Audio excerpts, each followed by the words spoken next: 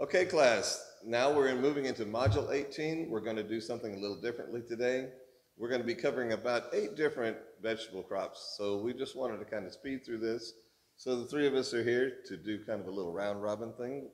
So we're just going to go straight into vegetables, everything else. So some of the other plant vegetables, family vegetables that you might see are the Asperaceae, the help me out with these, Joe. You're the Latin expert here. Come I on. got the Amaryllidaceae, the Asparagiaceae, the Convolvulaceae, the Poaceae, the Asteraceae, Pinopodiaceae, Apiaceae, Malvaceae. You guys say, shut the ACE up, right? I mean, who says Latin is a dead language, huh? So, as you can see, some of the less known stuff, right? So let's go straight into the Amaryllidaceae. I got that right.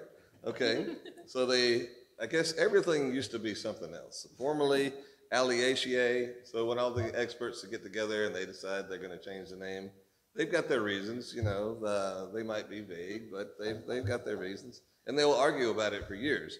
But we're going to go with this. Amaryllidaceae is the current family name.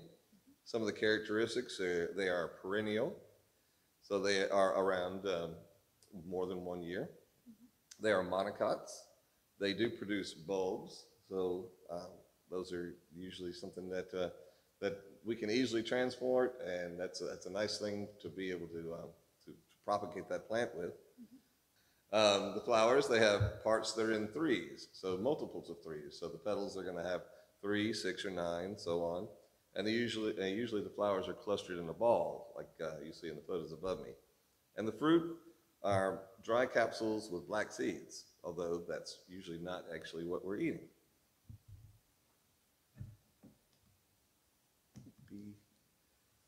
So we want to grow onions, are one of the main products in that family. So it includes onions, shallots, garlic, chives, and leeks. So they are a cool season crop. So they're planted in the fall, the winter, and growing through early spring. They do like full sun. Most of our vegetables, again, like full sun. They are grown from seeds. They can be grown from transplants or bulbs. So leeks are seeds or transplants. Onions, they are planted as seeds, transplants, or bulbs. And chives, seeds or transplants. Shallots, seeds, or bulbs. Germination, the optimum temperature between 68 and 78 degrees, with a well-drained loam or sandy loam soil with a pH of 5.5 to 6.5. Of course, we can't say this enough times, soil test is the best way to go to get your pH and your soil fertility recommendations. But if you don't have time for that step, the general recommendations are 1 pound of 8-24-24 fertilizer per 75 square feet of garden area at the planting, and then side dress every 4 to 6 weeks with a high nitrogen fertilizer. So they want to boost right at planting and then come in later on to make sure they get that nutrient requirement. The spacing for these, and again, this depends on the variety because sometimes the plants the varieties are bigger than others. But in general, chives only need about 4 to 6 inches with about 75 to 85 days to harvest. Garlic, about 4 to 6 inches, 210 days to harvest. So it's a good long time to invest in a plant. Leeks, only 6 to 8 inches, 110, 125 days. Onions, 4 to 6 inches with only about 60 to 160 days to harvest. And again, that's very much varietal dependent. Green scallions, 60 days you can start cutting them, but they mature in about 100 to 160 days. And then finally shallots, 4 to 6 inches apart with 105 to 110 days before you harvest them. It's best to harvest these things. Chives, you actually clip the leaves as soon as they reach about 4 inches or more. So this is one of those continually growing things, and it's nice to have a little pot of chives outside of your door. You can go in there every time you need some. You just cut them, and they will just keep growing back from the bulb. Garlic, is harvested in the summer when the bottom leaves begin to turn yellow, begin to yellow and turn brown. So again, you're waiting for that plant to mature. It's letting you know that those leaves are going to turn brown and just disappear into the soil. So you want to make sure you pick it before you lose track of where they are. Leeks, you harvest them when the plants reach the desired size and the leaves are still green. So leeks can get pretty big, but you want to pick them while the leaves are still green. Onions are picked as green onions as soon as they reach the desired size. So you start cutting those onion tops and using them in your cooking when they're as big as you'd like. Or when you, if you want to wait till they're mature, when the neck becomes soft and the tops are falling over. So again, this is something that's happening, what we're picking is underground, and those above ground parts will disappear and go away as it matures. And then shallots in the summer when the tops fall over and begin to brown. So again, we're waiting for that mature plant. Okay, we're going to talk a little bit about insect pests. I still call these the alliums. I'm old school. And that's what they're listed as in a lot of seed catalogs and older books that you might encounter, especially if you have gardening books on your shelves. So don't get too confused. You can still call them that. It's fine.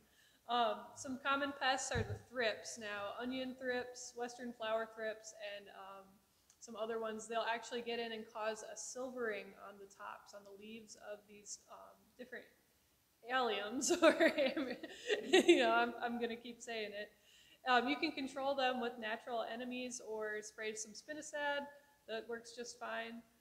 There's actually leaf miners that can get into the tops of a lot of these plants as well, and that's those white winding trails, almost like curlicues, and we do see that on a lot of other crops like tomatoes, eggplant, peppers, citrus trees down here. It's the same little critter, so you can control that.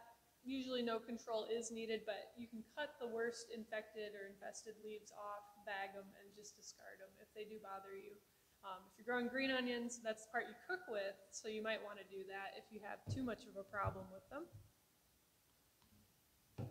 And some of the common diseases we're going to have with the different Amaryllidaceae or the alliums that we're growing. Now some of these, like I said, you've probably seen before on other crops, but I'm sure a lot of these you have seen at home and you weren't quite sure what it was. So we're going to tell you what it is, and then you can forget it if you want, but you'll at least recognize that it's a disease that, and in some cases you'll remember, oh yeah, that's a fungal disease I remember those guys telling me about. Like the black mold. That one, as you'll see on the upper right here, that one a lot of people have seen because that one's most often post-harvest type disease. And you'll see that black fungus developing on the bulbs. And that one's pretty common. A lot of people see it. And the best way is to store your onions below 59 degrees. It won't stop the disease, but it will slow it down, and you usually will use the onions before the disease develops. Botrytis leaf blight, that's another. Botrytis is a common disease-causing fungus. You have the lesions on the leaves. There's usually a green halo around those lesions. And with a lot of diseases, we're going to say this to you a lot about diseases and even with insects. Sanitation, avoid overhead watering, If you do those two things in your garden and forget everything else, your garden's going to be a lot healthier and a lot less disease and insect problems. So avoid overhead watering at all possible, and keep your garden clean. Keep the weeds out. Any plant debris, old plants or anything like that, go ahead and get those out of your garden. Even the weeds and stuff, even if you don't have disease and you want to compost it, because you don't want to compost any diseased plants. You want to go ahead and trash those. But if you just are harvesting and it's the end of the season, you're taking the plants out, you want to go ahead and compost them, and they've been healthy, go ahead and do it, but get them out of your garden. Don't leave them there. As we told you with some other diseases and even insects sometimes, they will overwinter and live in the soil in that plant debris and just wait for the new crop to come. So keep your garden clean. Start clean, stay clean. Downy mildew is one that we see on a lot of the onions, crops in the onion family. And that one you're going to have these pale spots Sometimes you'll even see the gray fuzzy growth of the fungus on the spot from the downy mildew. Once again, remove the plant debris, have good air circulation. That helps to keep the leaves dry so the disease isn't going to develop as much. And with all of these, a lot of times we will list a fungicide you can use, but as we try to emphasize, the fungicide should be your last choice of control. Do the sanitation, cultural methods first, and then if you have to, we do say there are some fungi that are controlled by fungicides, so if you have a fungicide and you really need it, go ahead and use it, but try to make that your last choice. Good IPM, good integrated pest management practices. Purple blotch is another one, and it actually, you can see the color of the lesions will turn kind of purplish, and so therefore the common name purple blotch. It's an alternaria, so you will have those zonate or central, concentric circles develop on the leaves from purple blotch, but that purple color is a good giveaway for this particular disease. And of course, here we go again. This one's called white rot, but it's Sclerotinia. As you can see, this one, the name is Sclerotinia cipivarum, and sepia is the part of the scientific name for onions, and so this particular Sclerotinia likes to live on plants in the allium family, but it's a Sclerotinia, and you can see this particular Sclerotinia, when it makes those sclerotia or survival units that the Sclerotinia make, these sclerotia, it can live for 20 years in the soil. So if you get this in your area where you're growing your alliums, you're going to have to do something besides just try to get rid of the diseased plants. If it makes those sclerotia, it's going to be there a long time. So try to keep it clean. If you have diseased plants, get rid of them as fast as possible so that they don't have a chance to form those survival units. And if you have a raised bed, which is another good thing about growing vegetables in raised beds, you can always do a wholesale soil exchange. Get rid of the old soil and put new soil in. Wow, that's the nuclear option, right? Yes. The final option. All right, now we're going to the Apiaceae family. Formerly, again, here we go with the formerly the Umbelliferae family. Umbelliferae. So the characteristics are the leaves. They're going to be alternate leaves with sheathing bases. So they have an actual wraparound at the bottom. Is that what I'm hearing? Yes. The internodes are usually hollow, and the plants are very aromatic. The flowers are small, inconspicuous, with parts that are in five, multiples of fives. The flowers are in an umbel, a number of short flower stalks which spread out from a common point like an umbrella of ribs. So you can see in the photo, again, at the top, it definitely looks like a little parasol type situation. So that would give you that Umbelliferae name. Now we go to some of the plants that in this family are carrots, celery, parsley, dill, parsnip, fennel, and cilantro. So a lot of these are our herbs and our cooking vegetables, and that's all part of that aromatic nature of them, that they are really add to our palate and our enjoyability of our food. But most of these are cool season, so they are a fall and winter plant. They, again, of course, like the full sun, well-drained, sandy soil with a pH of 5.5 to 7. So it's a pretty broad range. It's nice and low, very acidic, all the way up to very neutral. Germination happens in soil that's between 61 and 74 degrees. And planting, you want to plant carrots and parsnips as a seed. It's very important that you plant, especially carrots as a seed, because as they send out that taproot, they will sense the bottom depth of the soil that they're in and stop growing, and then they will start they will stop growing downward, but then they'll start growing outward. So if you put them in a little 4-inch cell, you're never going to get any carrots that are any longer than 4 inches. So, and they don't really like being transplanted anyway. But when you're planting carrots, you want as deep a soil base as you can to have long, straight carrots. The celery and fennel, cilantro, parsley, and dill, they can be done as seeds or transplants. Of course, with the soil test is the best way to get our soil recommendations for nutrients. But generally, we don't fertilize them until after the seeds have germinated, and then we put about 2 pounds of 888 fertilizer per 100 square feet about 3 to 4 weeks after planting. Give themselves a little bit of chance to develop and not risk burning those tender roots with that harsh fertilizer. Some of the spacing, again, depending on the variety, but in general, carrots only need about 2 to 3 inches of space between them.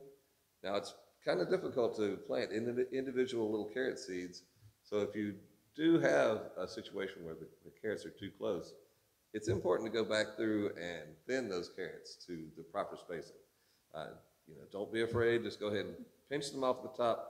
Try not to pull them out, because actually pulling them out, you could damage the roots of the ones that are intermingled next to it. But you want to have that right spacing, or you're going to get some funny shaped carrots.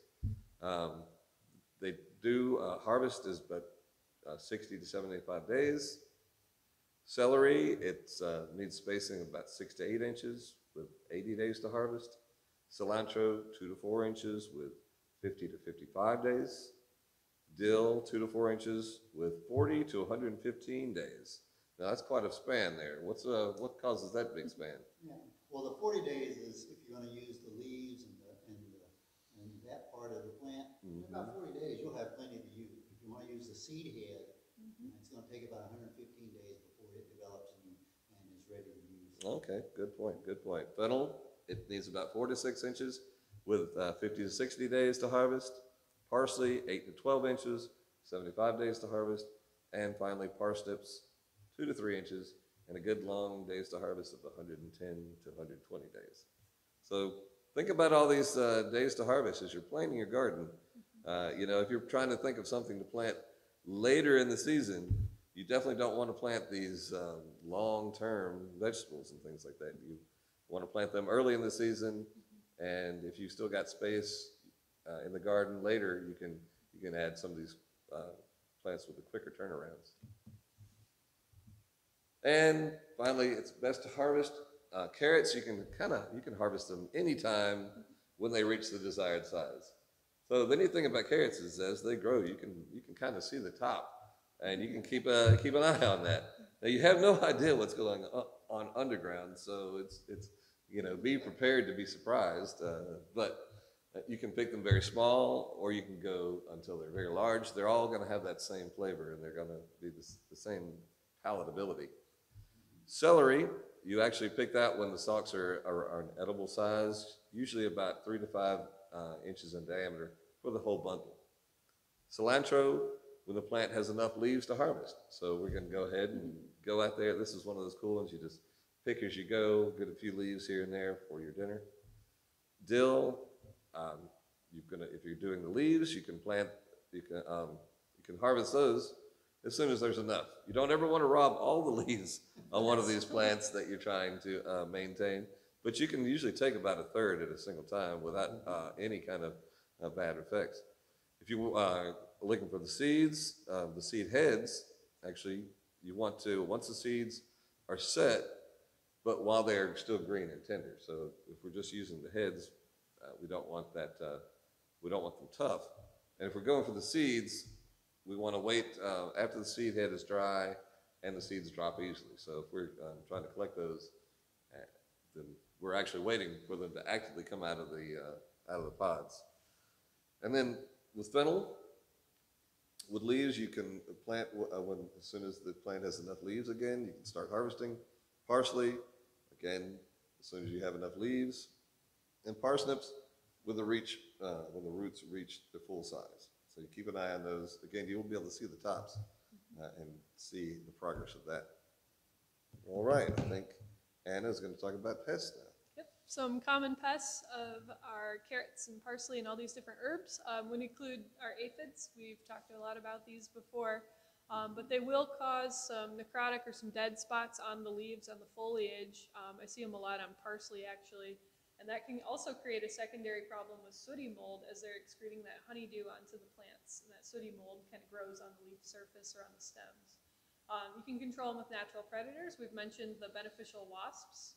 So if those aphids are brown and have a hole in the back of them, they're dead already. You don't need to control them. Reflective mulch can actually help with a lot of these crops. They make, it's like a roll of mulch that's like a mirror material almost, or shiny material, and that keeps them at bay. You can use malathion. There's actually a carrot weevil that will feed on the roots of many of these crops, not just carrots. And it causes these sort of irregular zigzags on the roots. I've seen this a number of times where you can still eat that carrot, you can cut those pieces off, but it is really unattractive and it makes them very hard to clean or scrub the dirt out of those surfaces. The adults overwinter in crop debris, so again, keeping a very clean garden and a clean environment is going to help you there. Remove that crop debris and then rotate your crops if you have these as an issue. It's always a good idea anyway in a garden to rotate the different families that we're talking about through different areas of your garden as much as possible. And that gets tricky if you're container gardening or you have raised beds or a small space, but try to do it as much as you possibly can. Yep. Nematodes love to feed on a lot of these crops. Now think about where nematodes live. Many of them are in the soil. And that's where many of these crops are growing, so they like to get in there. And root knot nematode is a huge problem. It makes them look kind of like Mardi Gras beads. There's little gnarled little lesions that they're living in there. Stubby root is another one, needle nematodes.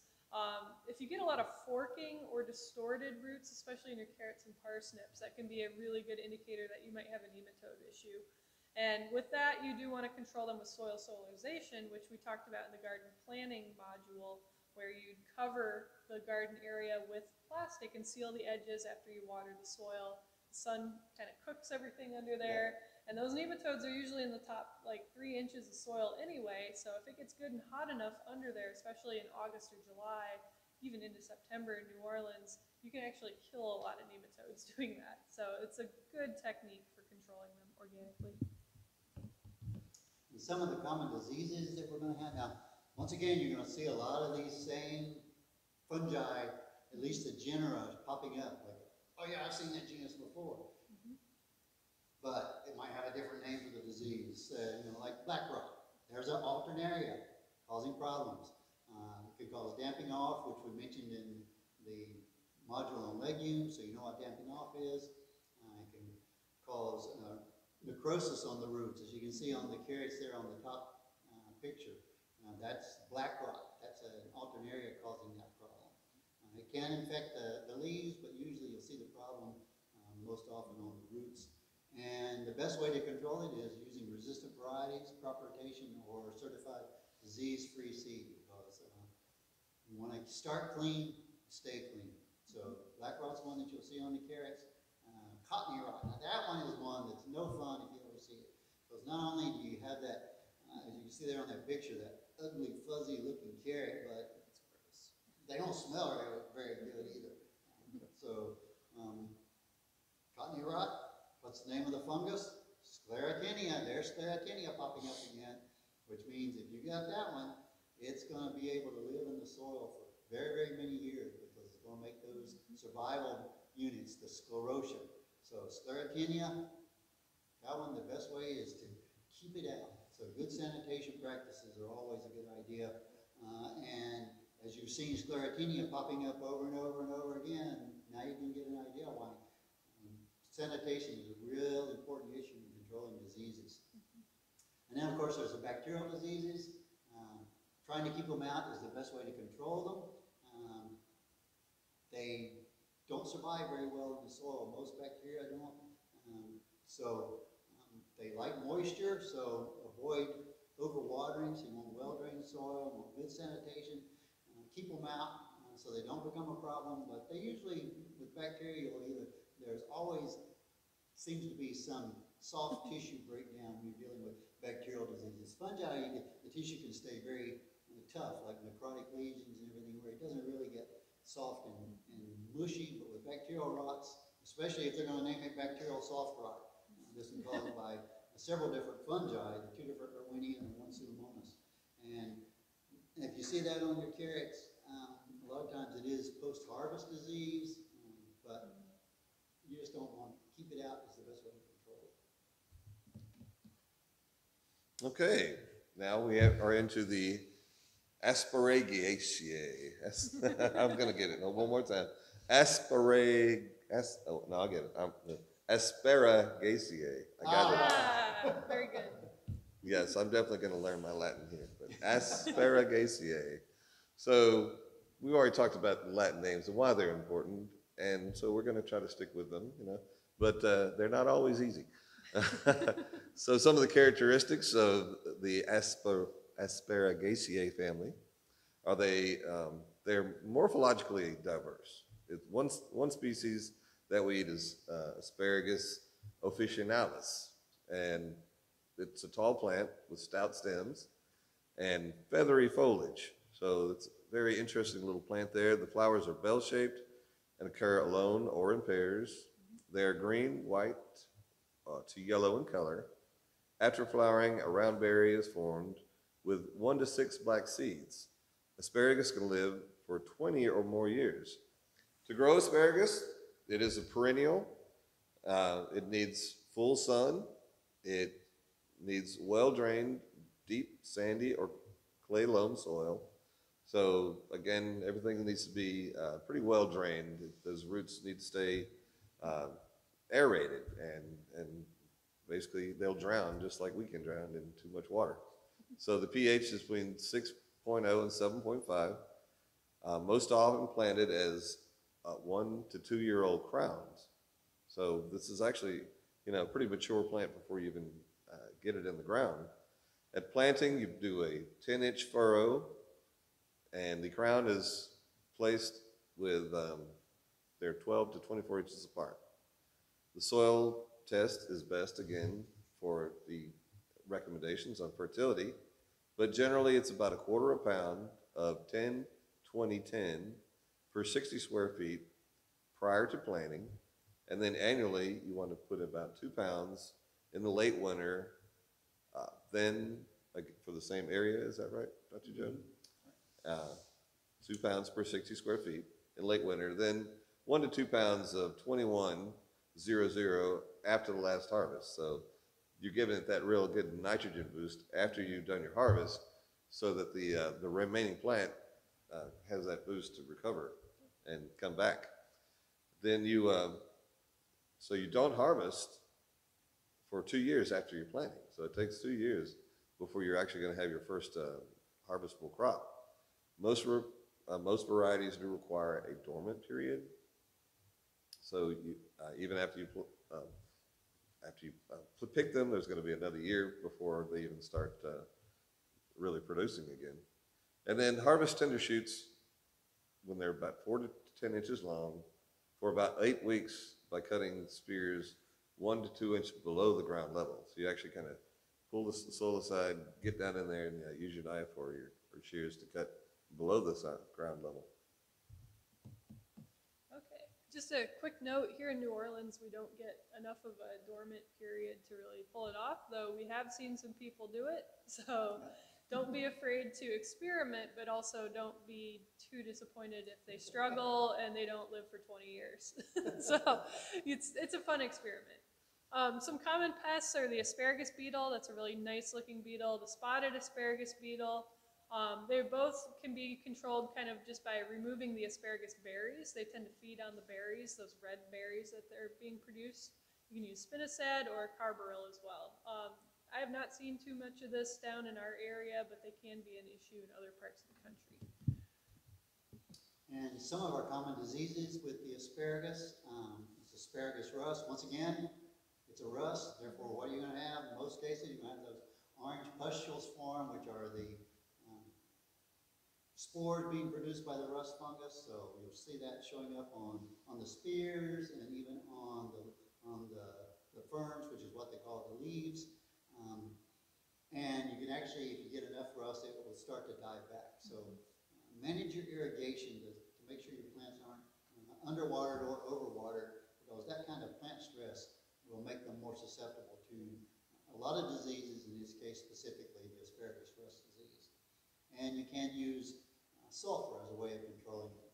But if you have rust on any of the plants, you want to go ahead and cut those, get rid of them as soon as possible to prevent the spread of the spores.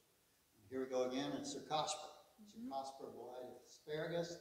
This one, as you can see with a lot of the different diseases like alternaria, Cercospora, even the sclerotinia, you'll look at the species name, you'll think, oh, that reminds you of what plant this would infect, because some of these are very specific to the plant they'll infect. So even though Cercospora blight, the symptoms are very similar across all the different plants as far as the necrotic lesions that they cause, usually kind of brown or red colored lesions. A lot of times they'll have those zonate attribute to them, but in this case it's Cercospora asparagi, and so that lets you know, okay, this one's one that is specific to the Asparagaceae, and in our case this asparagus. And once again, no overhead watering. Get rid of the plant debris as soon as possible. Start clean, stay clean. There are some fungicides you can use, but once again, last choice. And then Phytophthora we see often as a root disease in a lot of our different plants. They usually cause the soft watery rot of the plant. A lot of times it's right at the soil level. You'll see brown lesions. If you look inside the actual stem of the plant, or even split the root open, you'll have that discoloration that we talked about, the brown discoloration. That's always a sign of disease in your plants if your vascular tissue looks like that. And with the Phytophthora diseases, they love water. So having your plants growing in a very well-drained area is a good way to keep Phytophthora diseases from developing. And again, avoid that overhead watering. Just never a good idea. All right.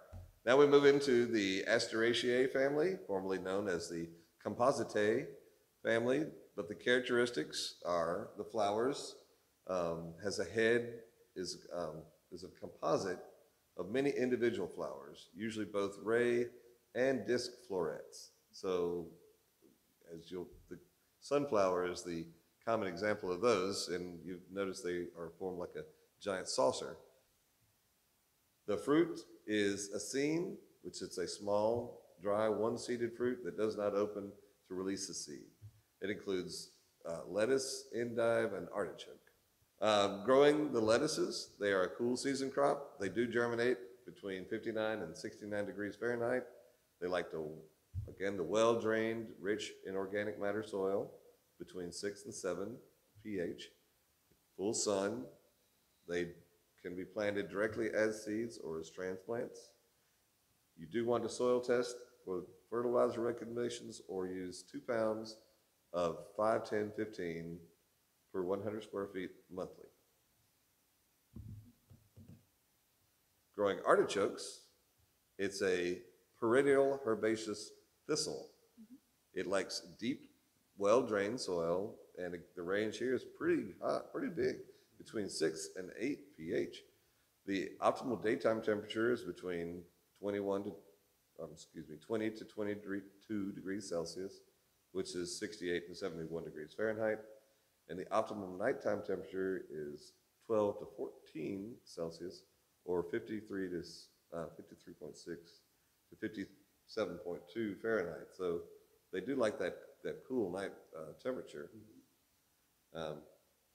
Temperature extremes do reduce the tenderness of that flower that we're trying to eat. Planting, usually as the transplants or vegetatively from the underground shoots. And again, soil test, but generally 1/4 of 888 per plant per month. The spacing on these would be 2 to 3 inches for artichokes. Oh, I'm sorry, yeah. Yeah, it's a big plant. Sorry, my bad. Yes, 2 to 3 feet. It's a very large plant with 75 to 85 days to harvest from the transplant. Lettuces, on the other hand, 6 to 12 inches with 28 to 58 days to harvest. Lettuces are one of those nice things, especially the loose leaf lettuces, is that we can pick as the plant is maturing. So we can actually pick the older leaves as it's growing, leaving the younger ones to continue. And so we can have daily salad rather than waiting and picking the whole thing at once. And then Belgian endive, it's very small spacing, 2 to 4 inches. And the days of harvest is 21 to 28 days after forcing. And then best to harvest, artichokes, when the flower bud is young and tight, but before it starts to open. It's sort of like that broccoli and cauliflower. You want it nice and tight and firm, but once it starts opening, you waited too long. The lettuce, again, is a leaf as soon as the leaves are the desired size. But you can take the whole head, the loose varieties or the head lettuce, as soon as it's reached the desired size you'd like. And with endive, the new buds are harvested at 2 to 4 inches after forcing. Okay, a couple of common pests here. Aphids, as you've already seen, they love the Asteraceae, particularly the tender stuff like the lettuce and the endive. Lots of problems. They get down inside the heads. They like to breed and feed down in there. Insecticidal soap is a really good control option when we get into some of these crops. The lepidopteran caterpillars kind of have a field day with lettuce especially. As we've already seen, use BT to control them. And then snails and slugs. This is a huge issue in moist, wet climates like New Orleans. They make these irregularly shaped holes in all the leaves. You don't see them in the daytime, they feed at night, so people are often confused as to why there's damage. But they leave slime trails, that's a good giveaway. And then they can actually leave their poop behind too. That goes for caterpillars too, remember that's called frass. That's the word of the day. And you can control snails and slugs with an iron-based bait product, an iron phosphate basically that they'll pick up and eat, and that actually does kill them. So it's a huge problem in these crops with those guys. And some of the common diseases, you're going to start to recognize some of these. Look at that first one, lettuce drop, Sclerotinia. There's actually two species of Sclerotinia that have been associated with what's called lettuce drop. Lettuce drop, essentially, the outer leaves just go, it's dropping its leaves. And that's usually Sclerotinia. You've got Sclerotinia minor and Sclerotinia sclerotiorum. Look at that. Once it makes those survival nodules, little things that it makes, the sclerotia, it can survive in the soil for 8 to 10 years. So Sclerotinia, once you get that kind of disease in your soil, it's tough. You have to be very selective about what you grow and the way you treat it. So once again, start clean and stay clean. Keep it out as much as possible. You'll see that with the lettuce drop, like I said, the outside leaves will drop. It spreads from plant to plant sometimes by splattering. So avoid overhead irrigation again. We're going to say that almost every time. Avoid overhead irrigation. And sanitation.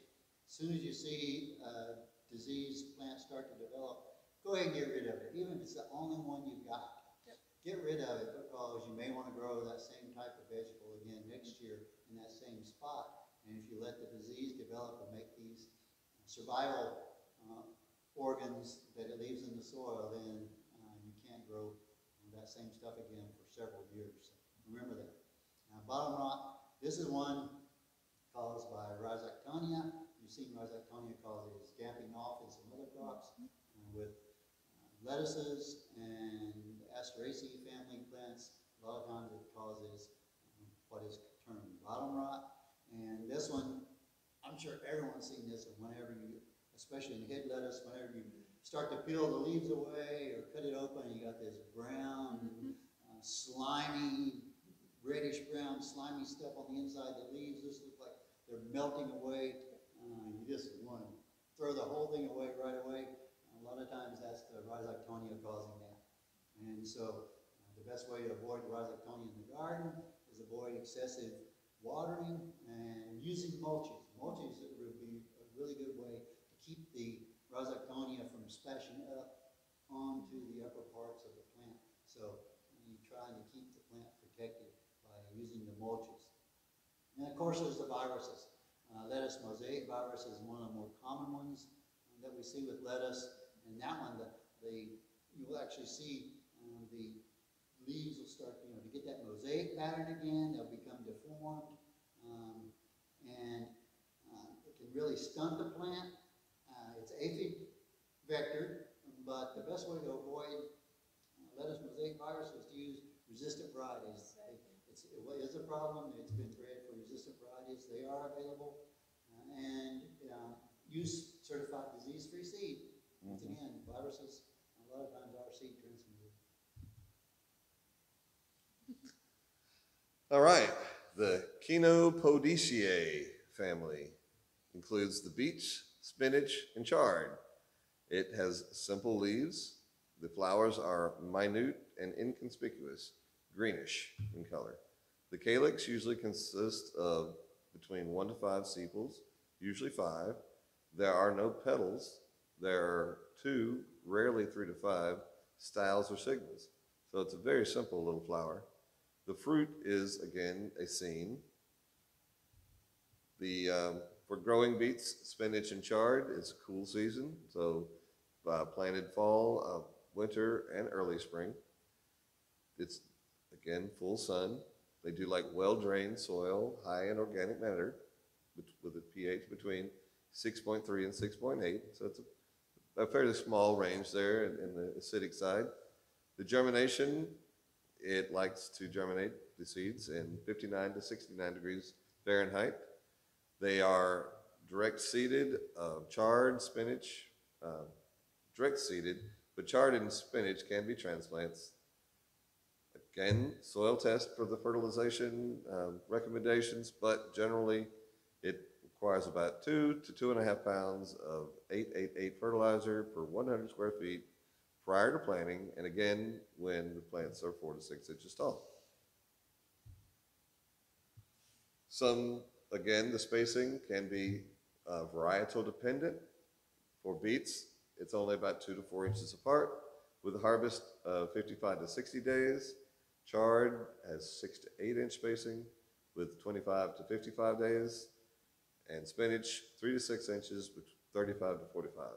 And again, the chard and the spinach is one of those that can be picked continuously as it grows.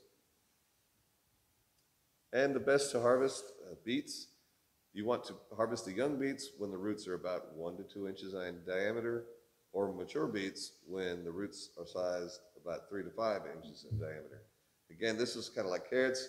As they mature, you can see the top of the bulb growing, and you can keep an eye on it. The worst thing to do is let these things get too big. They lose their flavor, they start splitting, all kinds of things happen. Chard, as soon as the leaves reach the desired size, but are still tender, again, you want to pay attention to that. And for spinach, the leaves or whole plants when dark green, young, and tender. Okay, some common pests, and we'll blast right through these. Aphids and flea beetles, your leaf miners, we've seen all these before. Armyworms, your cabbage loopers, root knot nematodes, and then we're adding a new one here, the beet cyst nematode. If you see seedlings in your beet crops that are somewhat stunted with reduced leaf growth, or a lot of maybe sort of gnarly looking roots once you get into harvesting, and lack of secondary roots and yellow-brown cysts on them, that can be an indication of a nematode problem. So that beet cyst nematode might be there. And there are resistant varieties for this particular pest, so that's something you can look for in a seed catalog. Again, sanitation, we're going to really push that. And then soil solarization, as we mentioned before, really good way to control some of those soil living organisms in our home gardens. Now, some of the common diseases, you're going to see these names popping up again, so keep that in mind, that usually with these different diseases, the common organism, or sometimes even the names are common, like we have here, anthracnose and downy mildew, Cercospora leaf spot. Yep. You have the similar organisms causing the disease. You're going to have similar symptoms, whether it's on the Chenopodiaceae, on the Solanaceae, or on the Apiaceae, and usually the control mechanisms are going to be the same.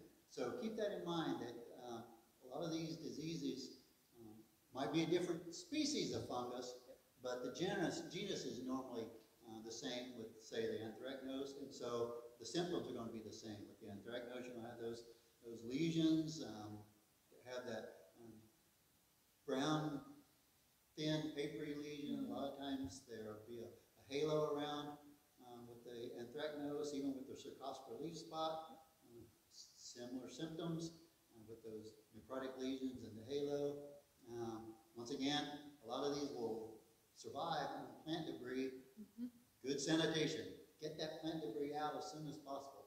Don't leave it laying around. Don't think that allowing the leaves and all these parts of your plant to fall and then naturally compost and decompose will add nutrients back to the soil. It's true, they would if they were healthy. But if they have just a little bit of disease on them, if you leave them there, they are food for those microorganisms, for those fungi, those bacteria, those other things that are going to give you problems later on. So with your crops, it's usually a good idea to get that plant debris out as soon as possible. If you want to add organic matter, add it as fully composted material and using mulches, but don't leave the plant debris there. That's with all of these diseases. With the anthracnose, the downy mildew, cercospora leaf spot, even the bacterial blights, they can survive in that plant debris. And again, avoid overhead watering.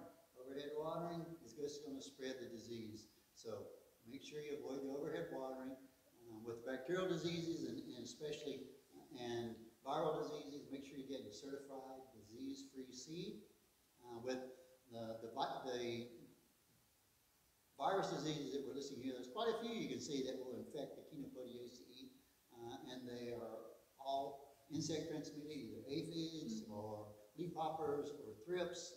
They will vector them, and with some of them, controlling the vector would be a way of controlling the virus spread, but unless you really look into it and know exactly which virus you're dealing with and whether it requires a long incubation period in the insect before it can be transmitted, unless you go into that much detail, usually just assume that controlling the vector is not going to give you good control of the virus spread. So use resistant varieties, keep the weeds out. Alternate hosts, you don't want those around, and that's what weeds serve as a lot of times. All right, the Malvaceae family. The characteristics are the vegetative parts. Let's see, hold on. Almost done. Mucilage. Slimy protein. Okay. There's pick okra this one. Now we have the Malvaceae family. Some of the characteristics are that the vegetative parts have mucilage, which is a slimy protein that you may encounter. The leaves often are palmately veined and lobed with star-shaped hairs. The flowers have 5 petals and sepals, 5 to many stamens, often fused. The fruit is usually a capsule, a simple dry fruit that splits at maturity with locules or chambers, and that includes okra and hibiscus. So to grow okra, it's a warm season crop. It's one of the very few things that we can still grow in the summertime that do really well. Okra is a heat lover, full sun. So it likes well-drained, sandy loam soil, high in organic matter, with a pH of between 5.8 and 6.8. Germination takes place in soil that's 75 to 90 degrees Fahrenheit. So that's way up there for any of these other plants we've seen. Pre-soaking seed does improve the results. You want to place the plants 12 to 18 inches apart. Again, paying attention to the variety, that's going to give you some of that change there. You can harvest beginning at 50 to 60 days, but it will continue to produce through the season. Harvest young tender pods that are about 3 to 6 inches long. This is important to scout your okra every day, because really these things will mature overnight, and then the next day they'll be too big. They become fibrous and tough as they mature. Again, soil test for recommendations, but the general recommendation is 1 pound of 888 fertilizer per 100 square feet after the first pod is set, and every 3 to 4 weeks after that. Some common pests that we find on our mallows would be our aphids and our thrips, which can vector viruses, which Dr. Joe mentioned in the next slide. The two-spotted spider mite really likes these crops as well. White flies, which also vector viruses, and then fire ants. This is a huge problem here in New Orleans, where the fire ants will eat the base of the developing blooms, and then you don't get an okra pod or a hibiscus pod that sets correctly. Or they can be completely misshapen, or they'll fall off if they do form. They're not able to kind of grow to a mature size where you'd want to use and harvest them. And you can control fire ants in your garden with insecticides outside of the growing area. There aren't any products really for use in a vegetable garden, but there are some really good granular bait products that you can put sort of in the general area that they'll go out and find, and then they'll bring back into their mound, and then you can control them that way. And some of our common diseases, the nice thing about okra, which is the most common in the Malvaceae family, is it's one of those crops that, as Chris mentioned, loves the sun, so you can grow it out in the heat. It's not going to wilt on you. As you saw with the flower, it's a beautiful flower. Some people can grow it just as an ornamental. Yes. There are red varieties, green varieties, white varieties, so you got a color palette there to choose from, so a nice look to it. And they don't really have many disease or insect problems. It is a really tough plant. It can take a lot and still give you the beauty of the flowers and the wonderful pods that we eat. And of course, you can't make gumbo without okra. One of the common names for okra is gumbo. But a few of the diseases, there again, we got the southern blightus, the sclerotinia. It's going to cause some problems. White mold, sclerotinia again. Root knot nematode can be a problem on okra, but it's not as common as on some other crops. And if you get root, remember getting nematodes, there are no products labeled for use to kill nematodes, especially by home gardeners. So if you have nematode problems, really look into soil solarization. That is one of your best means of controlling nematodes in a garden. Powdery mildew, you're going to have that development of the fungus, the powdery covering on the leaves. You want to get rid of the plant debris as much as soon as possible. Have good air circulation amongst your plants. That's always a good idea. With most of the plants, to keep down the fungal diseases, especially the leaf diseases, they like moisture on the leaf to develop and to infect. So if you keep the leaves dry, you're going to avoid a lot of those leaf problems on all your crops. And in this case, we're talking about the Malvaceae, the okra, the hibiscus. Plant them so that you have good air circulation. Don't have anything blocking it. You can use neem, which is a good product for a lot of the leaf diseases. It's a natural product, and it does a good job. There are some other fungicides listed, and again, get rid of the plant debris. When you see powdery mildew or any leaf diseases developing on your plants, one thing to remember is, once that leaf has the disease, it can never be cured. So that leaf is no good to the plant anymore, because the disease, those lesions are going to spread. If it's powdery mildew, it's just going to kill the leaf. The leaf is not going to be photosynthesizing, and by leaving it on the plant, you're giving the fungus time to develop spores, which are going to spread to other parts of the plant. So remember, leaf diseases, once the leaf has them, you can't cure them. It's never going to go back to being a green leaf again. So get rid of it, cut it off. Get it out of the garden, and you're going to save yourself some problems. And of course, as Anna mentioned, the virus diseases, there is one that I've seen on okra, the yellow vein mosaic virus, and it actually, the leaves turn kind of yellow, as we see in the example there, compared to the green leaves. And they'll turn, the whole leaf will kind of turn yellow, and sometimes the veins will either turn dark green or they will become clear. So you'll have the clear looking veins in the leaf with the lighter green chlorotic tissue in between. And resistant varieties, and getting rid of the plant debris is the best way to control these. One note about the neem oil, Dr. Joe, is make sure you read the label and follow those heat recommendations. We're growing okra in the hottest time of the year, and I kind of crispy fried some once when I was growing it, putting out the neem oil on a warm day. So make sure you follow the label directions. All right, now we go into the Poaceae family. The characteristics of these are they're monocots. The flower has one to many florets that are aggregated into spikelets. The fruit is caryopsis, which is a specialized type of dry, one-seeded fruit, which is characteristic of grasses, in which the ovary wall is united with the seed coat. This includes corn, rice, wheat, barley, oats, sugarcane, millet, and sorghum. Worldwide, 70% of all crops grown are corn, rice, and wheat, which provide more than 50% of all the calories consumed by humans. This is a very important family, you can imagine. And sweet corn is our primarily of our concern for home gardens here. So for growing corn, it is a warm season crop. You do want well-drained soil, which is rich in organic matter, between 6 to 6.8.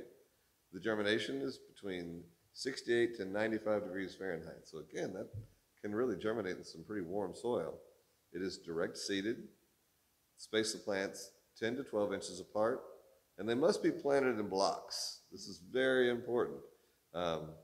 Corn is wind pollinated, and it needs to be arranged in a situation where that the wind blowing through it can pick up the pollen, move around, pass through, and transfer that pollen from the male part of the flowers to the female part.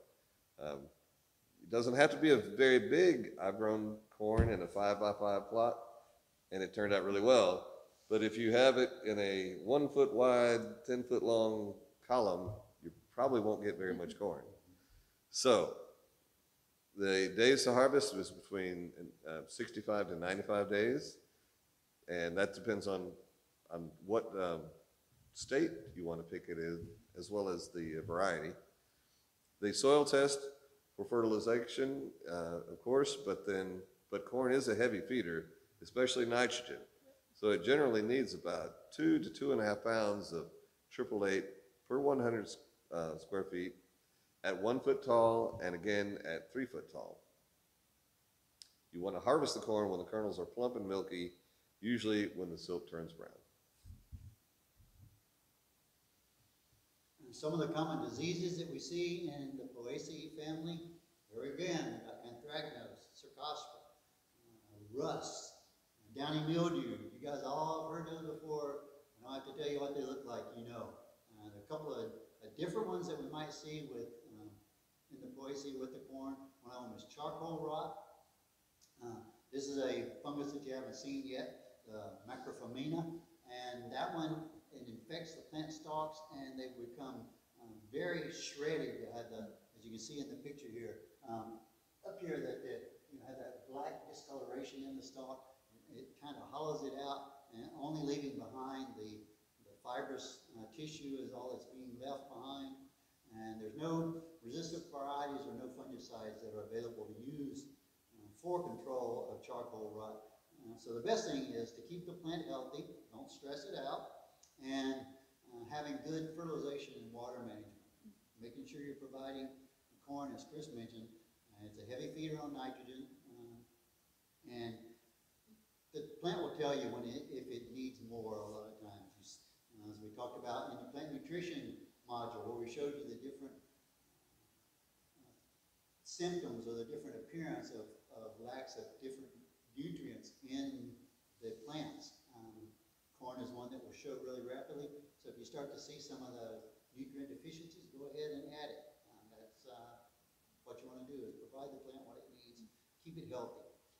And one, I'm going to come to the corn smut in a minute. Viruses, those are a lot of viruses that will infect corn. A lot of those are vectored viruses, as you can see, all the way from the maize dwarf mosaic virus all the way down to wheat streak virus. There's a lot of viruses that affect the Poaceae family. The best way to control those is using disease-free seed, getting rid of the weeds, and some you can control the vector to prevent spread, and others the vector is going to transmit it too fast. And then, of course, one which, if you ever see it, you'll never forget it, is corn smut. Eustalaga zee. That is one that infects the ears especially, and it makes this tumorous looking growth as the infected fruit of the plant. I mean, it just enlarges. It has this purplish color to it. And the thing about the smut, there are some resistant varieties, but those tumor-looking galls that are on the plant tissue, it infects the ears. It will infect the tassels. That's where you see it mostly. And that fungus is edible.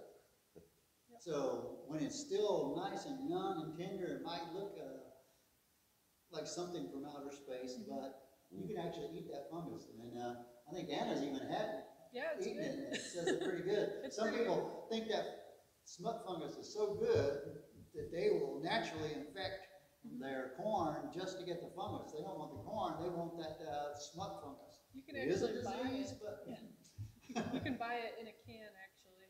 yeah. Yeah, it's So- a delicacy. Very mushroomy.